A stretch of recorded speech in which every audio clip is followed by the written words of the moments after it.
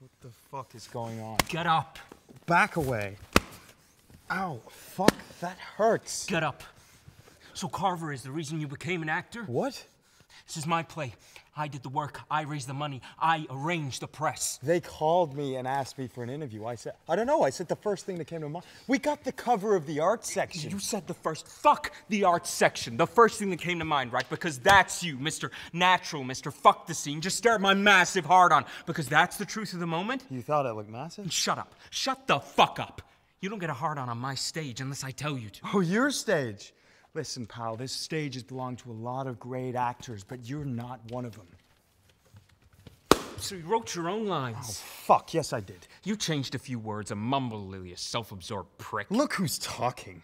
You listen to me, you spiteful, nobody, piece of shit. Nobody?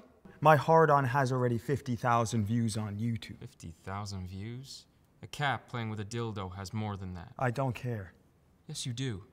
Everybody says Mike is so honest, so truthful. Cut the shit. You said in the interview that your father was a drunk like Carver. Is that true, Mike? Is it really true? My father was a mean fucking drunk. Beat the shit out of us, but we were okay with the beatings. You know why?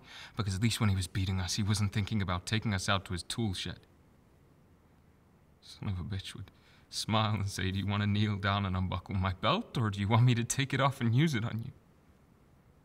I learned how to make myself numb, but my sister, my little sister. Jesus, my little sister. I'm really sorry. I had no... That's fucking horrible. Yeah, it's also not true. See?